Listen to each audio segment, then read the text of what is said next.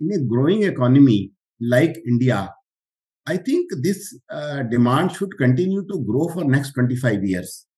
I mean, always in a economy, sometimes 1 or 2 years bad patches comes. We do not know when it comes. But on a long-term perspective, I don't think it will stop, because there are aspirations of the people in getting and living in the good houses, their own houses, and with the banks extending good amount of home loans with very low rate of interest.